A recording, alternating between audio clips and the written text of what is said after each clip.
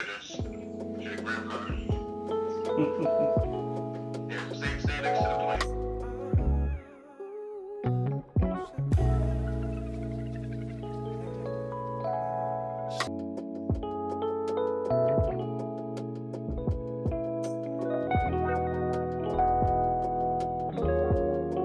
Yesterday I came out and was going to do some composting, and I showed you a little short video of the infestation of harlequin bugs that I had. Folks, I originally came out to do a video on composting, and when I got out here, I saw all these brown leaves.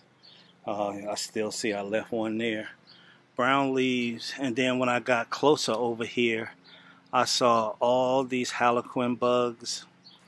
I saw white flies. I saw cabbage moths underneath the leaves. So I ended up taking all the leaves that were diseased or damaged, and you'll see how much I had to take away. But if you'll notice, the inner leaves are still within the plant, so I am expecting them to grow back. You can see that one is almost stripped completely. That's what happens when you're gardening. You garden organic, no pesticides. I'm still not sad. We've used about 7 to 8 different harvesting from this same patch of collard greens. So I can't complain that I haven't gotten. And there, look at there. One harlequin I did not kill. Can you see him? So my way of killing them is with a spray of golden dawn, you hear me? With a spray of Dawn soap and water. That's all it takes to kill them. Cabbage moths and white flies. And I even showed you or talked to you about how to get rid of them. So I decided to go do some research last night. And the harlequin bug, it's black and red. It looked kind of orange to me. And it's really just another stink bug. And they like the cruciferous vegetables. And to make it easy, the vegetables with sulfur in them that gives them that distinct bitter flavor. And I had an infestation of harlequins. They have a 4-generation life cycle per planting season, and understand where they come from is they sit underneath leaves and other decaying material waiting on you to plant cabbage, collards, broccoli, bok choy, all things that we planted in our garden this year. And then that's what they attack. And the signs of them are discolored leaves. I'm looking at, I picked so many last night, but I'm looking right here. There's still some discolored leaves that are out here. And in a minute, I'm going to search for some eggs because they said the eggs come in double rows in 10 to 15 per row, and that if you catch them there, that you can eliminate them. But they are voracious eaters. They say that they attack the leaves and the stems, and they take all the juice from it, eventually stunning the growth because of how ferocious they are on feeding on it. So we need to make sure, and I showed you how, you saw the other video where we had picked all the collard greens, and we actually went on inside and made the crock pot collard greens. And you saw how plentiful it was, and now at this point you see how much I had to pull off, and I'm going to hope that everything has come back. So we'll wait and we'll see. The eggs of the I found out of the harlequin bug usually takes about 20 days to hatch, but if it's hot, if it's warmer, they hatch in 4 days. So 4 days later, they hatched because we saw one about 4 days ago, and I came out here yesterday, and it was so many brown leaves. The stems were brown. The discoloration around the leaves tells you that it's been attacked. White flies, eggs were underneath, and I'm looking right now. It looked like it might be a harlequin out here right now. Um, on the back of that leaf right there. Is that a harlequin? So I still didn't get them all. So I'm going to go back through today, and I'm going to search the plant again and see if there's more there, because I see dead leaves too. Oh, wow. Look at this whole stem. The darkness, that's where they all are eating on the plants. And then it's discolored up here, and I'm looking at this larger leaf, and I can see if I can turn around and show you the discoloration in that leaf. It's a nice one, but I gotta take it off because it's discolored, and you even can see the white fly larvae that was in back of there. But as I told you yesterday, that the cure for this is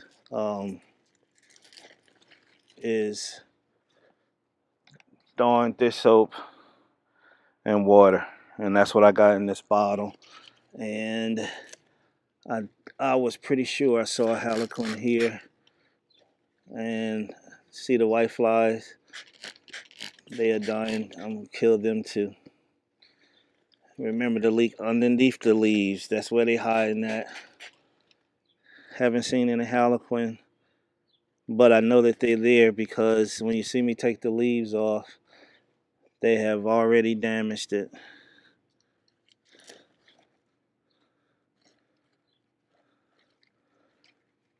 I'm just doing a quick search of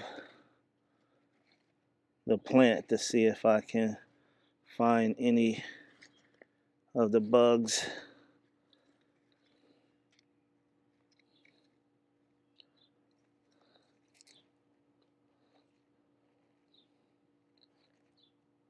Ah, right here. I want him to fall off in my hand when I shoot him, as he did.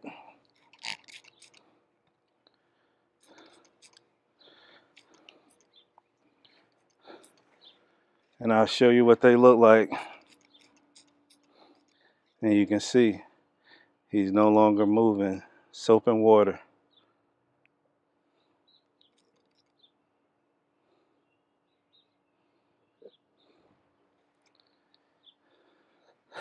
And as they say, it's easier to work with their cycle than it is to try to fight them. So I'm also looking for those black and white eggs that may be under the leaves, so the next generation I can eliminate now and not worry about them hatching again. But I have to look under all the leaves. White flies that eventually turn to cabbage moth all over that and change the color of that. Baby harlequin. So that tells you another generation has hatched.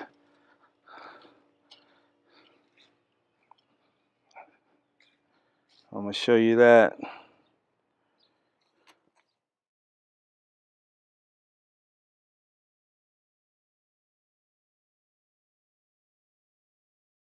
You want to see what a cabbage worm looks like in the baby stage? Same method. Continue to look. Why did I do that? The white butterflies are the source of the the cabbage moth that I just showed you. That's what I showed you, all the little like white dots. As a matter of fact, I'll bring it closer so you can see it. This is all those little white dots are the larvae. Look at there, cabbage worm bloomed. And they're gonna get bigger and bigger.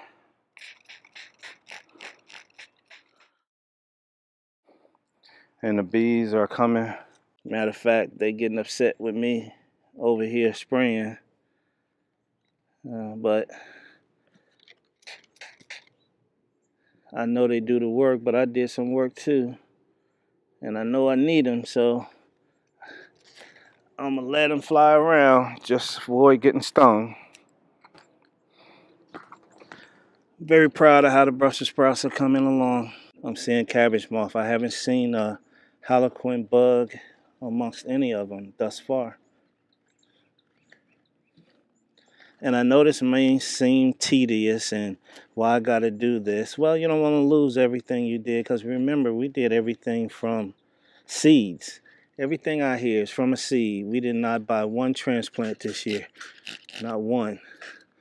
So it was a lot of work. And you want to see success when you work that hard.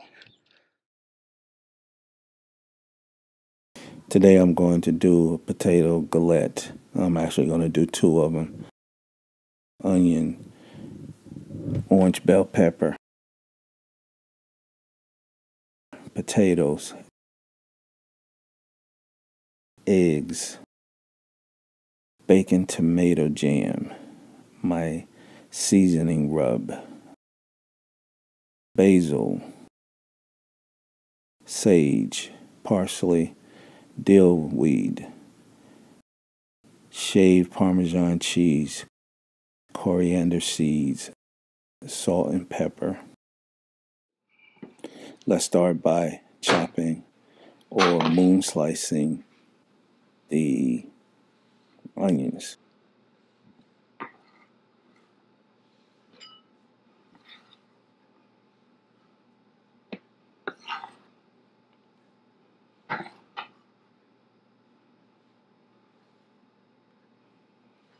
Next, let's julienne the orange bell pepper.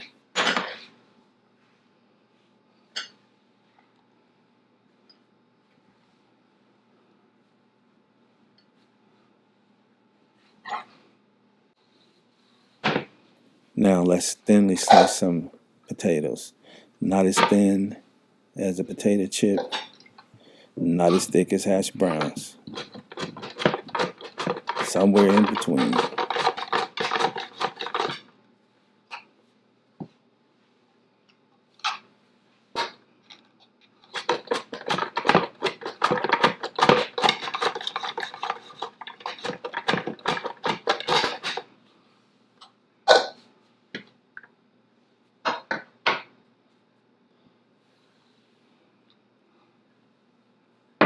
Now let's begin assembly.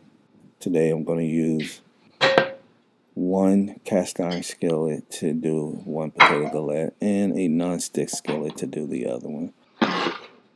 Start out on medium heat. Preheat the pan for a few minutes.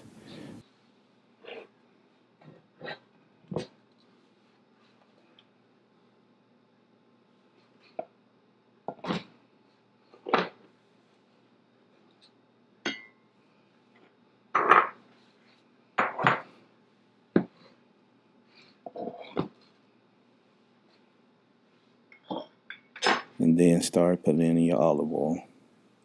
Make sure you cover the entire bottom so the potatoes don't stick to the bottom of the pan.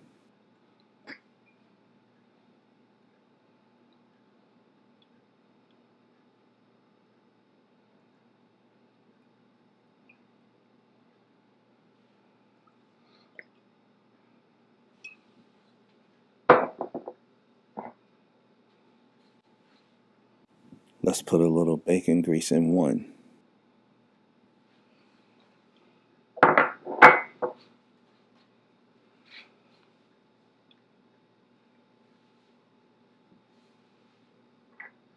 Now let's put some fresh herbs in the bottom of each one. Let's start with some basil,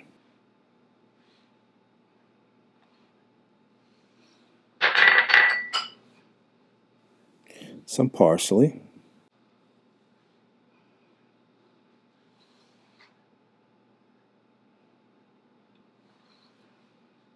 as these herbs saute, it should flavor the oil also. And now some sage.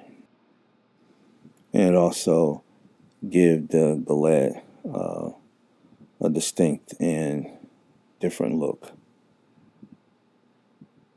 as the bottom will become the top and when we flip it over.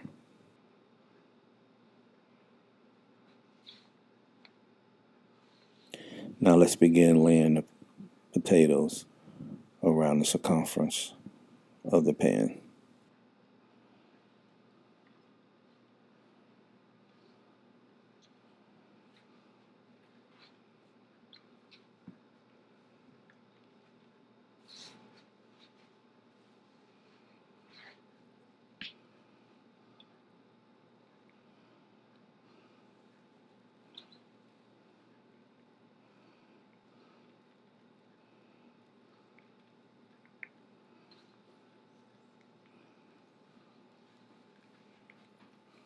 Now let's do the second pan.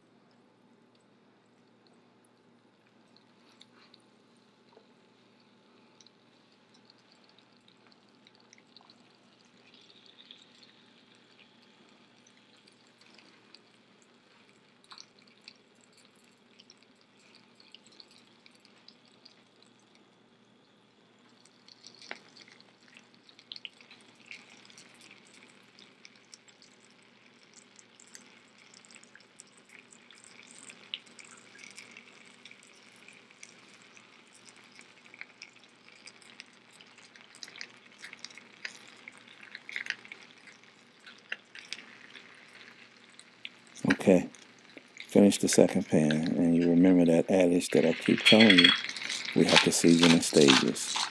So now we're going to grind it freshly, so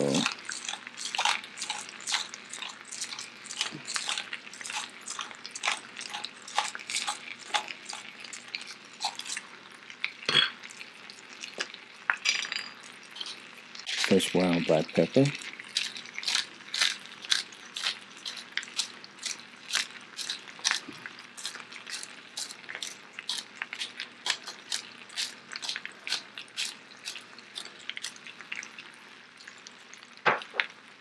let's take that coriander again that we grew in our garden in the backyard, our herb garden.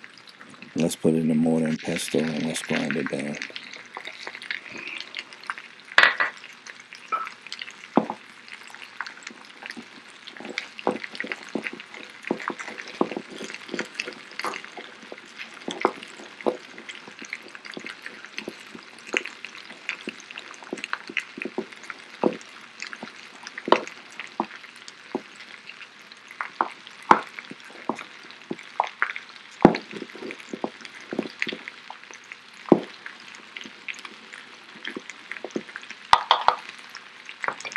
Now that we grinded it down, let's spread it on each galette.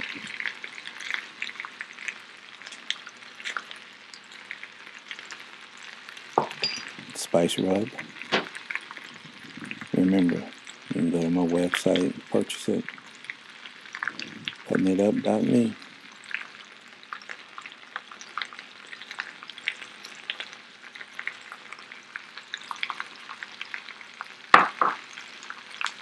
Let's put some fresh aromatics, some onions, and the bell pepper that we cut up in the beginning onto each galette. Again, a flavor enhancer.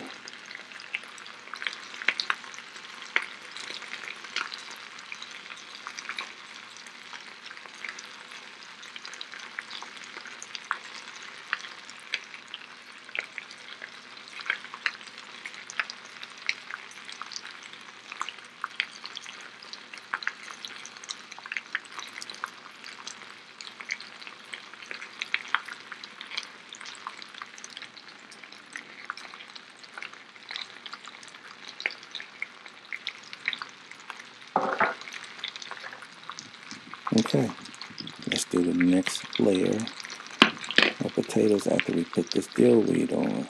Again, yep, from the herb garden outside, fresh dill.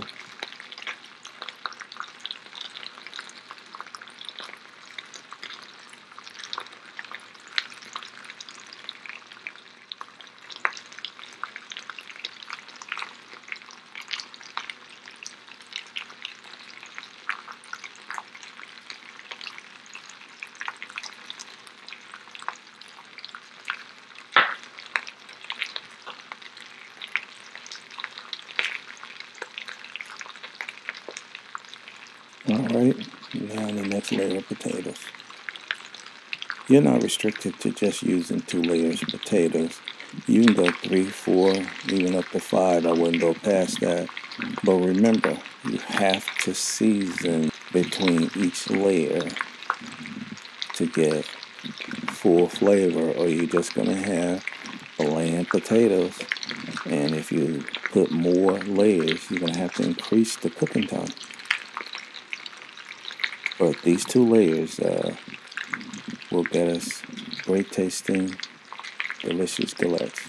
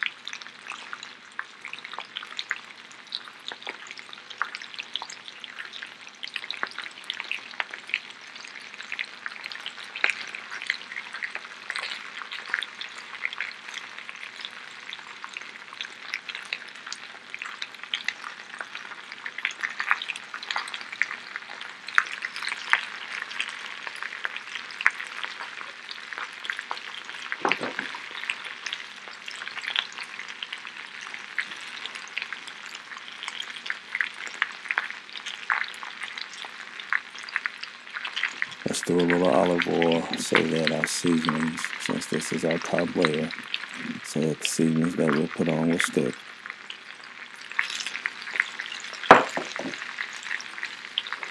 Spice rub again.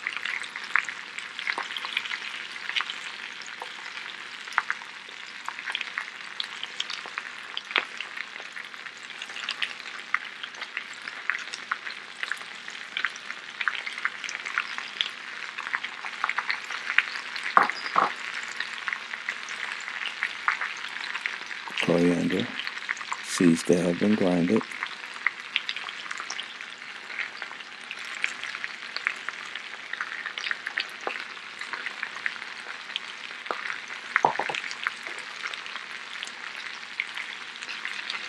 The onions.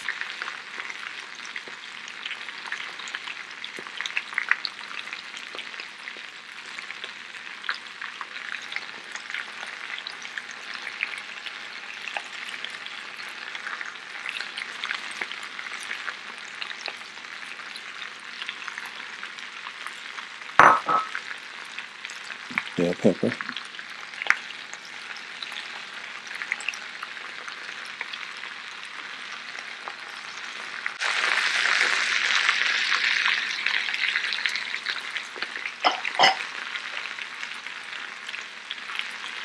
Dill weed again.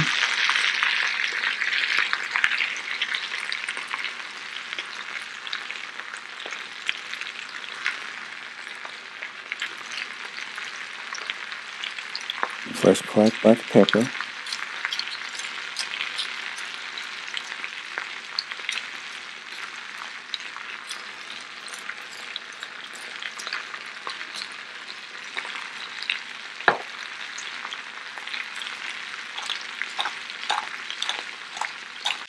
salt.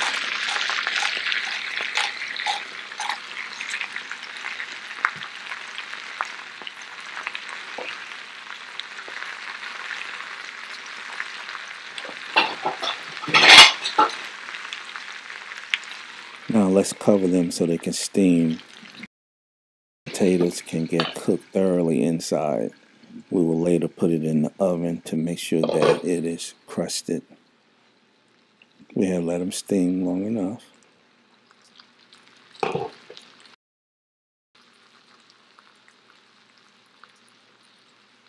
Let's put it in a 350-degree preheated oven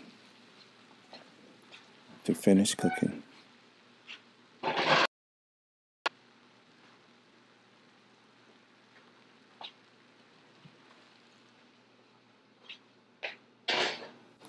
I decided to make a breakfast galette, tomato bacon jam that you can purchase on my website. The recipe is available there. Spread it all over the top of the galette.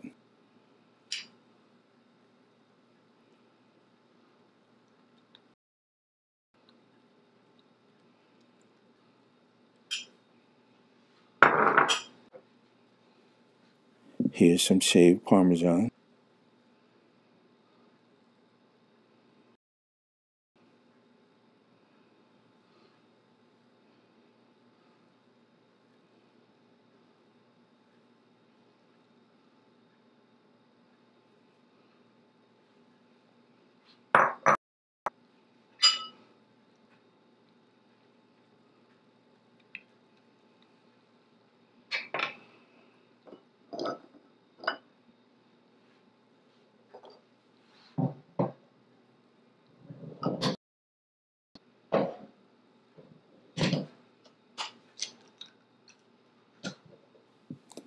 Let's take 2 eggs.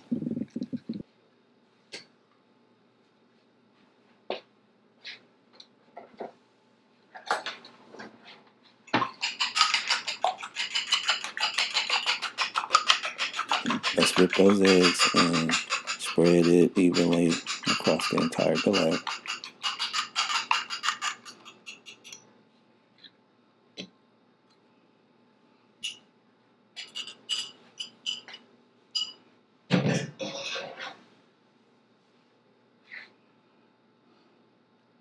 Let's make indentions in the galette to hold the 2 remaining eggs, and we're going to crack them in their hole and let them be sunny side up.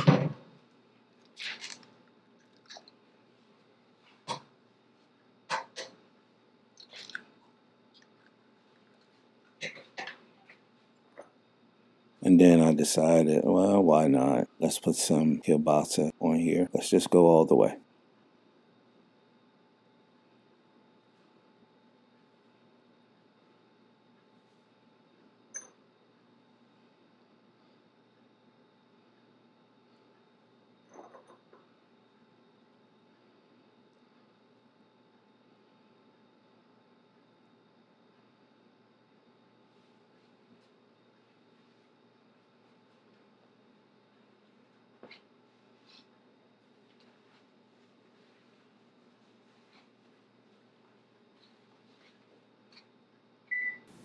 Let's place it back in the oven to finish cooking.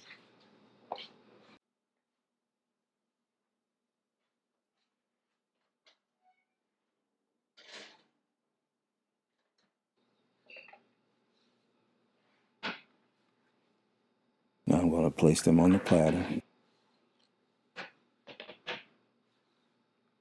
See our breakfast galette with the tomato bacon jam. Like, subscribe, comment, and let's see if we caught the infestation. But stay tuned. Stay with us and see what happens. Thanks for joining us today.